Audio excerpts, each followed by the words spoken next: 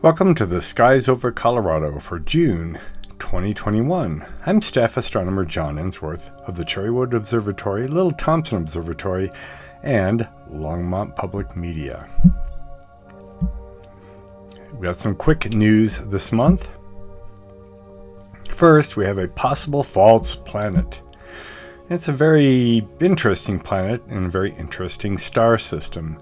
This is Barnard's star. This is a very close star to our own stellar system, Sol, only 6 light years away.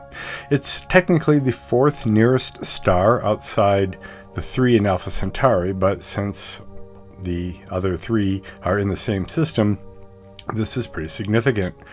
It's a few billion years older than our Sun. With its own intrinsic velocity through space and its nearness to Earth, it is the fastest moving star through the nighttime sky, moving about 10.3 arcseconds per year. The planet, that was estimated to be about 0.4 astronomical units, that's the Earth-Sun distance of 93 million miles, from Barnard's star, would still be much colder than Earth because Barnard's star is such a cool, small, dim star. This planet was estimated at 3 times Earth's mass, with a year of about 232 days, Earth days. This is an artist's rendition of what this planet might look like with a very dim and very red star up in the sky. Jack Lubin, graduate student, University of California, Irvine, thinks that stellar activity might be mimicking a planet orbiting Barnard's. Using the Hobby-Eberly telescope at the McDonald Observatory in Texas, combining 856 days of spectrographic observations and 20 years of prior observations, thinks that this planet may not actually be there and is making that case. China makes it to Mars. Of course, we've covered the goings-on of NASA mission to Mars recently with helicopter and all. The Zhurong rover now has landed in Utopia Planitia on May 17th. That's 5:18 Mountain Time in the morning. It was announced after the fact. We were kind of surprised that they were doing it. A bit of a secret there. We have the latitude and longitude of its landing location, and there is a rover that they are deploying. So more science from Mars can't be a bad thing. Up in the International Space Station, I wouldn't say near miss, but a near catastrophe occurred where some object moving at high velocity hit the Canadian robotic arm. There is a hole in what's called the Canadarm2. And this could have been a meteor, could have been space debris from another satellite or a fragment of one coming through. Relative velocities for objects in orbit can be pretty fantastic. As you can see over on the right here, it did puncture a hole through the insulating heat-resistant material around the arm, but none of the communication systems or mechanical components inside seem to be damaged. They do have some missions planned with this in the near future, and they think those will proceed as normal. We have seen holes appear in the solar panels from similar impacts. There were already plans for a Canadarm3 that were started in 2019. I could not find the deploy date for that, or launch date for that. All right, let's take a look at big star parties in the age of COVID, at least in the time coming out of the age of COVID. The Grand Canyon Star Party in Arizona here at the beginning of June is still planned to be virtual, so check out that, Google that. Bryce Canyon Festival is going ahead in person June 9th through 12th, so they are probably looking at the CDC guidelines for people being able to be near each other in an outside setting. But the Cherry Springs Star Party is canceled. In July, the Green Bank Star Quest is canceled. The Sangre Star Festival, West Cliff, Colorado, is gone virtual. And Golden State Star Party and Table Mountain Star Parties in California and Washington, respectively, are canceled. Hopefully we'll see this start turning around pretty quickly. Your Astro 101 lesson for this month comes from Bernard Starr, and that is discussing briefly proper motion. All the stars in the galaxy are moving, and moving very quickly. But being very far away, we don't really notice most of those motions, except for in cases like this. Stars are traveling around the galaxy, all orbiting around the central core and the black hole there, like swarms of bees. They're basically moving together, but they do have some of their own velocity, either side to side, or a little faster or slower than the crowd. As an example, we can take a look at the Big Dipper over time. Going back 50,000 years, the Big Dipper was only vaguely recognizable. Presently, the Big Dipper looks like this. These teal arrows show the motion of each individual star, and 50,000 years from now, it'll look more like the bottom picture. These are large timescales, and humans living only about 100 years, we don't really notice this. Let's take a look at the sky above your backyard for this month. We start the month with a last quarter moon, June 2nd, in the morning sky, new moon on the 9th, first quarter in the evening sky, June 17th, and if you're planning on some camping and hiking at the end of the month, you'll have lots of moonlight to help you with a nighttime hike. Looking at the planets, faster Venus is rising up in the southwestern sky week to week, month to month right now. So with its gaining altitude, it is staying up longer after sunset and becoming more visible. It may look like an airplane coming in for a eventual approach and landing at Denver if you look in the southwestern sky. It is now setting about 2 hours after sunset. Mars, on the other hand, is moving slower around the sun than we do. So we are passing it, and it is sinking in the southwestern sky and is now setting about 3 hours after sunset. Venus and Mars will pass each other in the coming months, and then Mars will vanish behind the glow of the sun. Taking a look at the evening chart, here's the sun just going down, here's Venus emerging from the glow, Mars not too far above. On this particular night of the 15th, the moon will be just above them. Around midnight, if you stick strictly to midnight, the only thing you'll see in the nighttime sky is Saturn, which rises around 11 p.m. and be very low in the southeast sky. If you take a look at that chart, we are pretty much planet free for anything that you can see with binoculars or a telescope, because you can't see Pluto easily. Here is Saturn just coming up.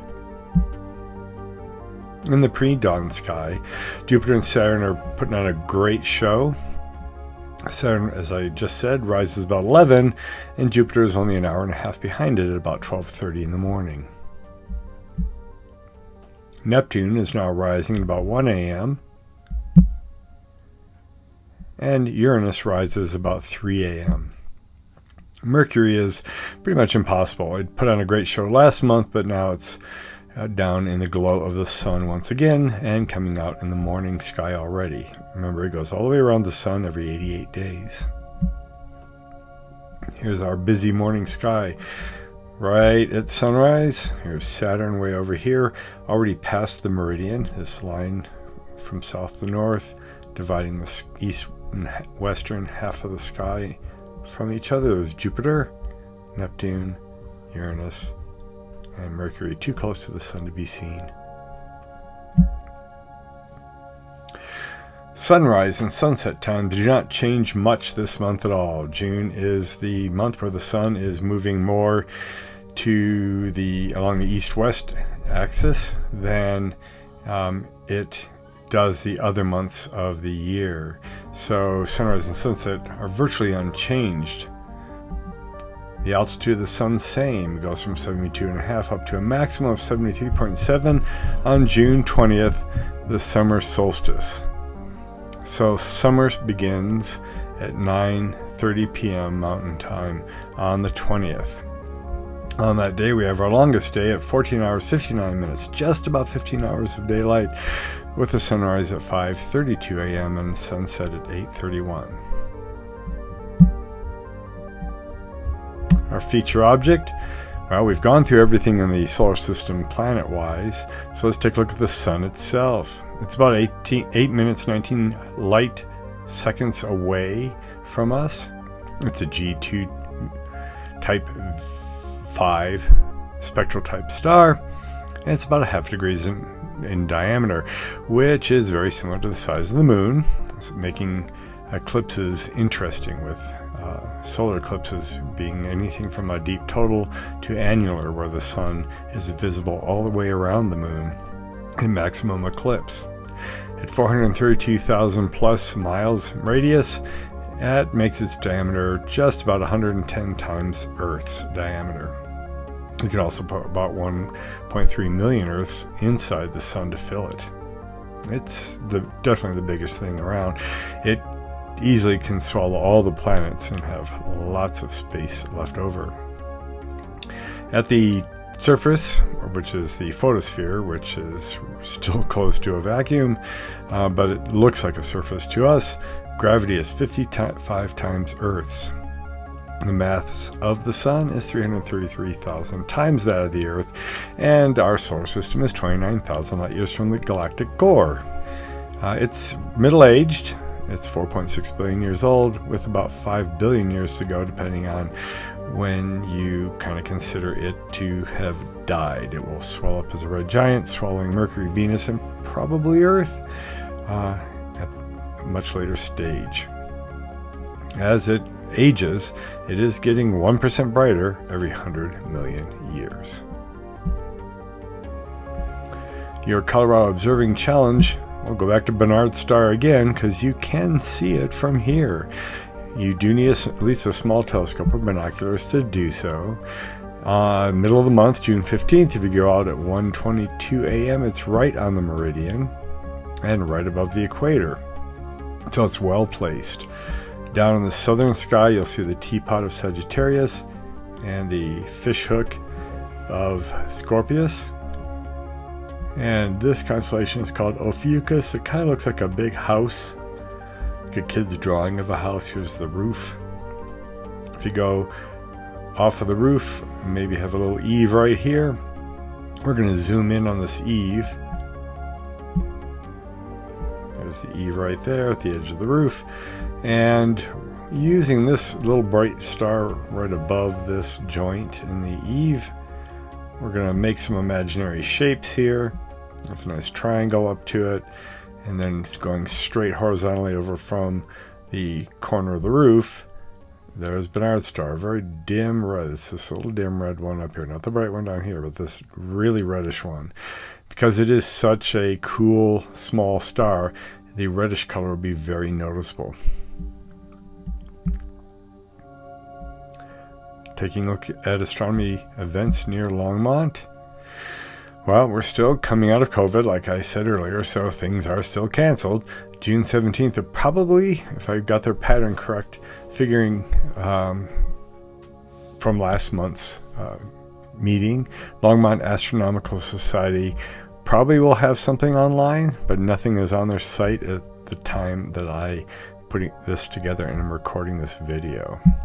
But what is on their site is the first live public star night under the stars with telescopes out at the Boulder County Parks and Open Space Rabbit Mountain Star Party. This is July, not June, July 16th from 8:15 to 10:15.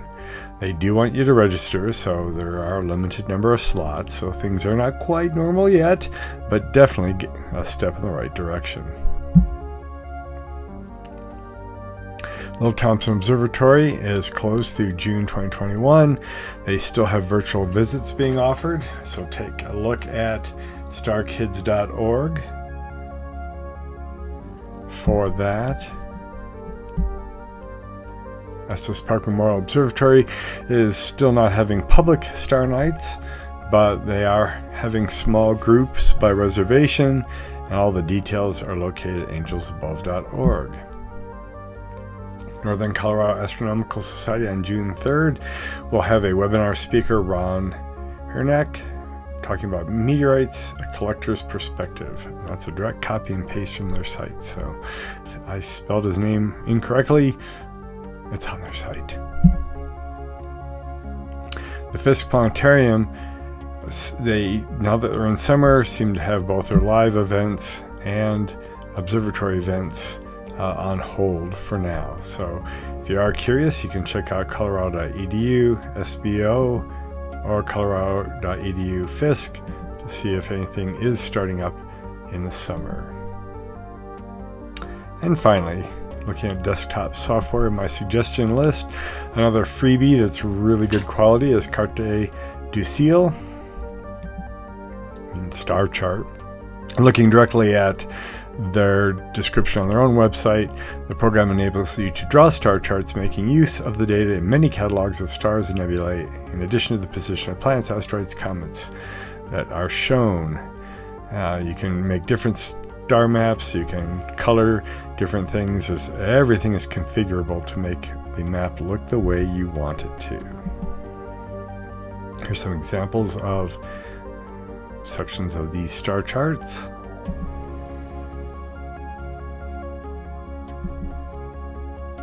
You can plot positions, orbits of things, date and time stamp them. For instance, comets or asteroids you're interested looking at over a month. And the URL is kind of a mess, so if you do Carte du Ciel in Google, you'll get it right away. It is free and available for the Linux, Windows, and Mac OS platforms. If you have any additions, corrections, any comments to make, send an email to johnensworth@gmail.com. Put in Skies Over Colorado in the subject line so I can find it easily. Again, this has been the Skies Over Colorado for June 2021. I'm Staff Astronomer John Ensworth. Keep looking up.